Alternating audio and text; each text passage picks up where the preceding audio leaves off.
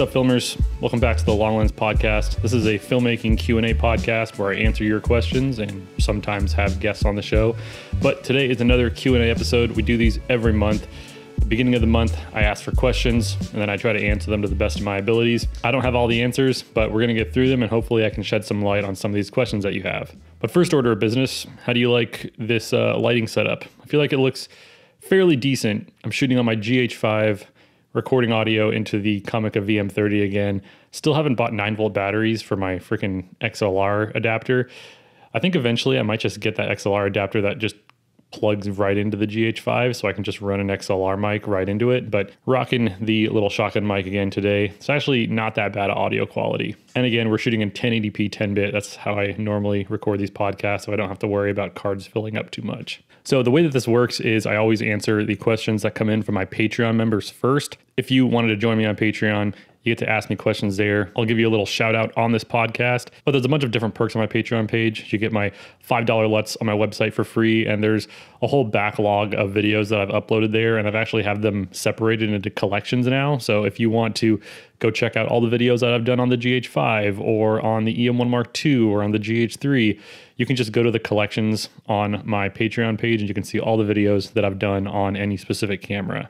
So quick little plug. I hate constantly trying to plug my Patreon, but I definitely think that it's the best place to go if you just want a more direct contact with me. So we got 4 questions from Patreon, and the first one is from Dylan McMurdy, and Dylan asks, what's a good upgrade path from the Gh3? I'm just a hobbyist, so top of the line specs aren't super necessary. Photo and video are equally important though, so I would prefer a hybrid shooter. Yeah, I mean, if you're from the Gh3, I honestly can say that the Gh5 is a pretty good upgrade path. It's not gonna be the most groundbreaking photo camera, but it's still a 20 megapixel sensor, which is pretty good. And it's a great video camera. It's funny, I think I use my Gh5 more than I use my S5 IIX, just because I just love how small it is and it was really cheap. If you follow me on Patreon, you know that I got a crazy Facebook Marketplace deal on the Gh5. So yeah, the Gh5 is a great upgrade path from the Gh3. Uses the same batteries as your Gh3 does and obviously the same lenses. All right, so next question is from Travis Shore, and got to give a little shout out to Travis. He's been doing some videos testing out my LUTs on his T3i and like ADD footage. So you should go check out his channel if you want to see what my Cinestyle LUTs look like on other people's footage as opposed to just mine. And Travis asks, I've recently gotten a Synco XLR shotgun mic for a great deal. Only problem is I have no way to record XLR. Any suggestions? I use an SL2 and an ADD at the moment. I wonder if I could run it straight into an old Zoom H4. Yeah, that's totally an option. You can run a XLR mic into like a Zoom recorder and then run the line out into your camera if you didn't want to separate system record. You could also I've used there's like these $25 XLR to 3.5 millimeter adapters with phantom power that run off of 9-volt batteries. I have 2 of them. I have one by Comica and one by, I cannot remember the brand name, but I'll try to link them in the show notes below. And by the way, if you're an audio listener, there is a video version of this podcast you can check out on my second channel. It's called Nigel Barros 2. So you can see the links in either the show notes of this episode or the description of the video. All right, the next question is from Ivan Martinek. Ivan's another longtime supporter on Patreon. And Ivan asks, when editing, what do you do first, color grading or sound design? I always color grade my stuff first just because I like to know how it's going to look on the actual timeline. So yeah, I color grade my stuff first, and then sound design is usually the last part. And if you've been following me for a while, you'll know that sound design isn't like my strongest suit right now. I'm trying to get better at it, but it's definitely the last part of the video process. Once I have everything in the timeline and I know what kind of sounds I need, and then I can start building the sound design after. And that's the last written message, but I actually have one audio message, and I'm pretty sure it's from one of my Patreon supporters. I think it's from Andrew Mulcaster. I'm sorry if it's a different Andrew, but let's listen to that SpeakPipe message. Hey Nigel, it's Andrew. I love the podcast. My question is, do you shoot film photography or have you ever shot film photography? I know it's making a big comeback over the past couple years and it's really trendy. And I found that there's a lot of satisfaction in the delayed gratification of not being able to see your photos right away and kind of waiting to see if they turned out or not. Is that something you're into? And have you thought about making videos on that topic? Also, another serious question that I've been thinking about a long time. Do you think it's really important to... So yeah, thanks for that message, Andrew. As far as film photography, I honestly haven't been as into it as I used to be. I used to have a little Olympus point and shoot film camera that I would shoot rolls of film on. And I had like all of these great memories on this one roll of film that I had shot over the course of like shooting all like these spec projects that I was working on back when I had my EM1 Mark II. And I was so happy and like ready to send it in. And I took the film out, got it ready to like, send off to a developing lab. And my dog got a hold of it and chewed it all up. And so all those memories are lost.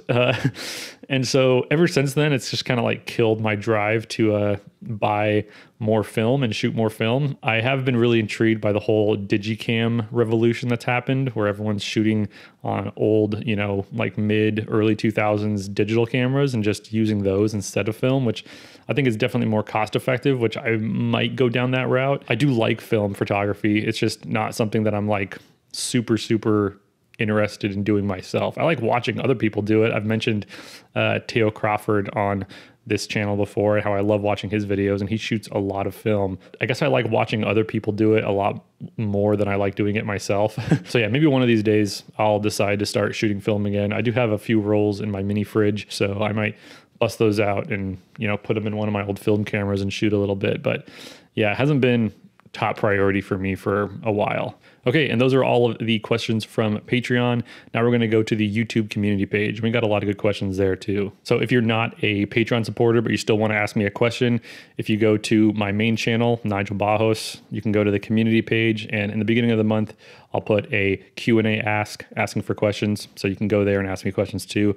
I'm just not going to read your name with the question. So first question is camcorder versus mirrorless camera for filmmaking.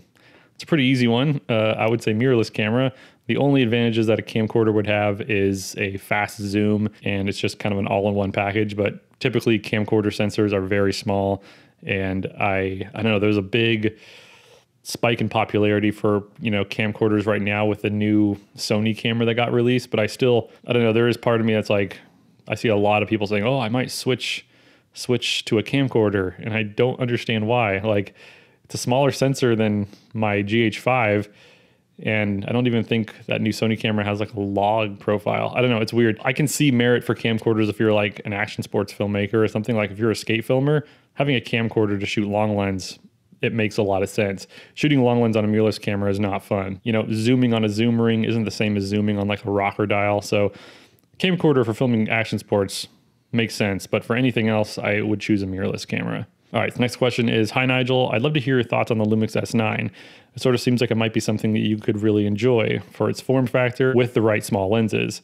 A mini cinematic machine. Have you tried it, and are you interested? There's a few more questions in here, but I'm going to address that first. I have tried it. If you watched the episode of me and Matthew Dangu, he came here to Oregon and he let me try his S9. And I liked it. It's essentially just a mini S5 II with no EVF and no physical shutter. I've been more and more intrigued with it. It's just the more and more I'm learning about sensors and readout speeds and like OLPFs, like the Gh5 seems like a much better all-around camera for me than even the S5 IIX for most cases, because things about the S5 IIX that I don't like are like the moraine aliasing and the rolling shutter, which the Gh5 actually does better at. So that's why I would prefer to use a Gh5 almost than a S9 for just like run and gun type stuff. They go on saying, staying in the topic of full frame, do you think full frame lenses, excluding zooms, have come to a point which the size advantage over something like Micro Four Thirds or Super 35 is somewhat negligible? No, I don't think that there is any full frame lens that can come close to the size that a Micro Four Thirds lens can get. Show me a 28mm full frame lens that can be as small as a 14mm pancake on a Micro Four Thirds. I've seen some 28mm that are just like these weird manual focus ones, but I'm not talking about manual focus, weird 7 Artisan type lenses. I'm talking about true autofocus lenses that are 28mm that are as small as the 14mm pancake for Micro Four Thirds. You just really won't be able to right now. So until that time happens, I'm still convinced that Micro Four Thirds is the better way to go if you're trying to keep your kit as small as possible, strictly because the lenses are just going to be smaller. A 12 to 35 is always going to be smaller than any 24 to 70 for full frame. That's just the way it is. All right, the next question within that question is also, what are some features that you would like to see in an upcoming S1H successor? Mostly just phase detection autofocus, I guess. That would be the main thing. And hopefully a faster readout speed. I have a whole video that I want to talk about just with readout speeds and rolling shutter and how cameras like the FX3 are just way better for most things because you're not going to experience as much rolling shutter. But those are the two things that I would like to see: faster readout speeds and autofocus that works. The next question within that question is, I've noticed that you don't use matte boxes for your rigs. Do you have a particular reason, and how do you deal with unwanted flares? I don't really try to like get rid of flares most of the time. Sometimes I think flares actually look kind of cool. Matte boxes, I feel like for most people are just like an aesthetic thing. They use them because they make their rig look cool. They don't actually need them most of the time. There's actually a trick that I do with a collapsible rubber lens hood. I did a whole video on them way back. I'll try to link it somewhere up there, but it's a collapsible lens hood that you can still screw the same filter size into. So if it's like a 77 millimeter rubber lens hood, you can still screw a 77 millimeter variable ND onto it. And so you can use variable ND, but still pop the lens hood out to cut out flares. So that's what I would do if I really needed to. I just think that most of the time, matte boxes just make the rig a little bit too big. I've used them in the past and, you know, they have helped, but I try to keep my rig as small as possible when I can. So that's why I don't use them. All right. The last one within this question is, what's something that you used to think when you started your filmmaking journey that you can now see was wrong or vastly different? That's a really good question. And let me think about that for a little bit. Again, I don't read these questions beforehand and come up with answers. I'm just trying to answer it on the spot. I think one thing that I have come to realize is that gear definitely matters, but it matters less when you know what you're doing. So I know that there's a whole debate on this whole, like, you know, does gear matter? Does it not? I feel like when you know what you're doing, gear doesn't matter as much. When you don't know what you're doing, gear matters a lot because you think that the gear is what's making the image look good. But it's really like, I've seen people do amazing stuff with like very, very humble pieces of gear. So that's one thing I think, is that like the better I get at this craft, the less I think I need the best gear. I mean, it's one of the reasons why I'm using a Gh5 right now. It's because like I know what I can do with the Gh5. I don't feel like I need an FX3 to make good stuff, you know? I don't know. That's one thing that I would say. There's probably a lot if I thought about it more, but right off the cuff, that's what I would say. Okay, there's a lot of questions within that one, but now we're on to the next question. I don't know if you are involved in this niche, but in terms of dance photography, is there any way for contrast detection autofocus cameras, Panasonic depth from defocus, to keep the dancers in focus, specifically in fast action and when set up on a gimbal? I would say probably not in the same way that phase detection would. Contrast-based autofocus does work pretty well with photography, but not with video. If you were filming dancers, as long as you had enough light, I would just try to say stop down your lens a little bit and then just, you know, figure out the distance that you're actually focused in. And then if you're moving on a gimbal, just try to keep that, you know, distance consistent with the dancers. It might be hard if they're moving around a lot, but that's what I would do. Contrast-based autofocus can work sometimes. It's just not very consistent or reliable. So this next question is pretty relevant. It's asking, are you still using the Samyang 35-150? I'm strongly consider buying one, thinking it's a good all-rounder for music videos and run and gun stuff, but I'm a little nervous about the weight. Would you still recommend it after having it for a while? Oops, almost dropped it. Yeah, so this is the lens. It's a pretty beefy lens, I'm not gonna lie.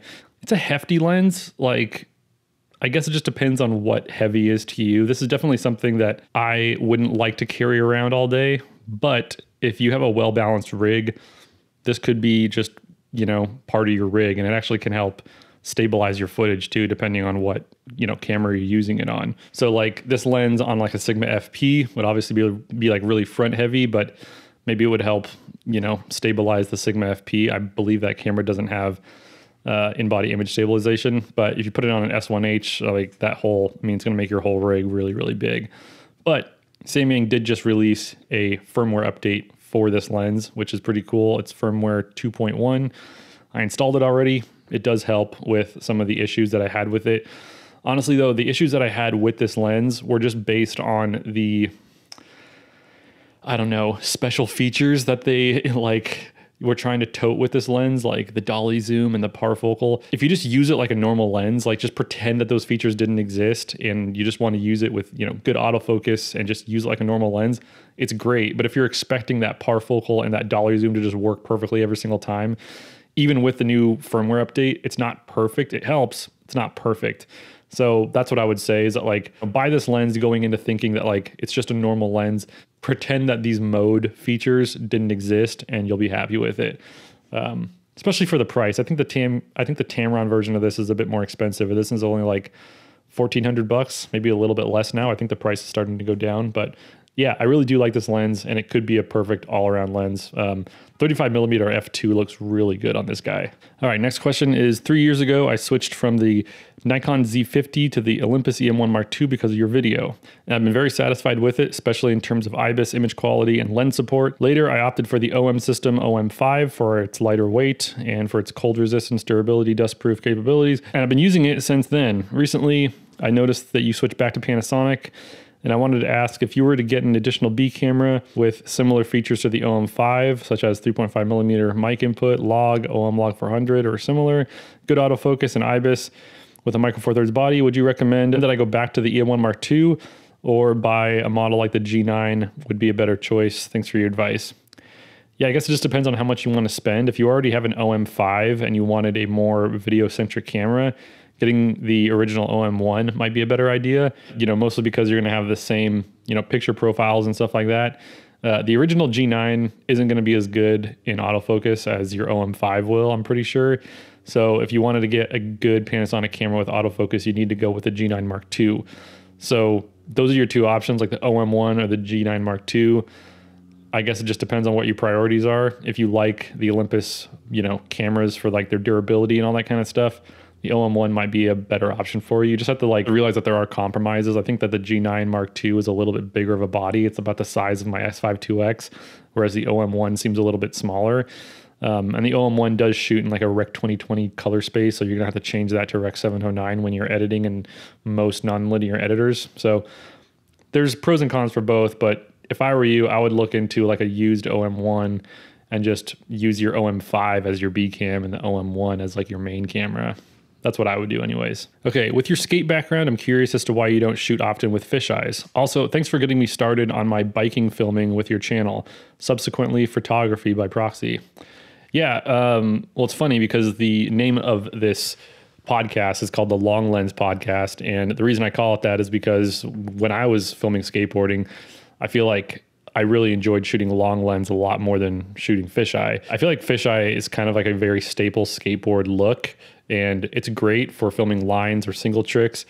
But the only problem is that like, now that I've gotten a little bit more into like, cinematography and filmmaking, the fisheye look just kind of is jarring for me. It just kind of makes things look a little bit more cheap. It's not to say that every fisheye angle is going to look like that, but if I was making a skate video, I definitely would be shooting fisheye more, but I don't make skate videos anymore, really. I like filming skateboarding, but unless the shot really calls for it, I try to avoid the fisheye as much as I can. And that's not any diss on fisheyes. I love the look of fisheyes for skate videos, but for like cinematic stuff, I just try to avoid it. And I'd rather film long lens, hence the name of my podcast. This is kind of a sidebar, but like, I do think that there are a lot of filmmakers who are outside the skateboarding industry that try to film with fisheyes, and they make fisheye shots look horrible because they're filming skateboarding wrong. The next question from a separate person actually kind of leads me into that, which is, what is the cheapest fisheye for micro four thirds?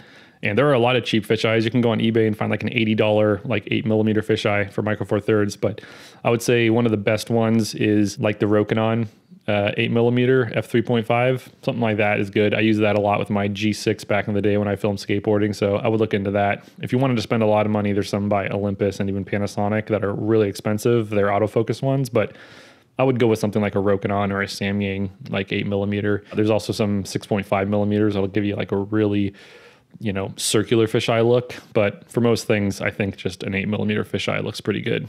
All right, the last question for this podcast is, damn, I hope I made the cutoff. I didn't see this till now. I know you don't really do weddings anymore. What would it take to get you back into it? What about weddings didn't do it for you? I feel like the only things that get me amped these days are standout, not necessarily expensive wedding edits. Thanks. Yeah, so I did a lot of weddings back in my early to mid 20s, and for the most part, I liked them. I think that I didn't really quite know what I was doing back then. You know, if I was going to jump back into it now, I think that I would have a lot better grasp on how to run a wedding videography business. So it doesn't seem as daunting now, but back then, even just booking a year in advance was really intimidating for me, saying, yeah, I promise in a year from now, I'll film your wedding.